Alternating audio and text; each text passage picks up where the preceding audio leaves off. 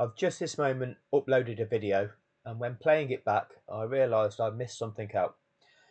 So, to anybody new to the channel that's not aware of this, in addition to what I've just explained is the purpose of this channel, that being to expose what really took place in Abu Dhabi and how it was done to people, the actual aim of this channel is to achieve something. The actual aim of this channel is to seek justice and ensure that the rightful winner of the 2021 championship receives that title. In order to do so, we are going to have to take legal action. The sport itself has had the opportunity and it hasn't done it. Nearly 2 years on from that event, they have basically declared the result final and refused to address what has taken place. The reason is they made it take place. They are the corruption that made that result in the first place. They manufactured it that way.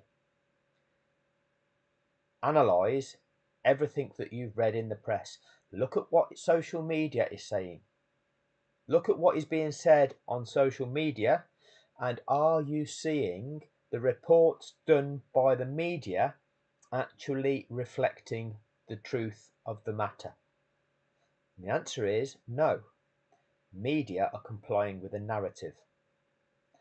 So there are ways of holding these people to account, and I will explain those in future videos as and when.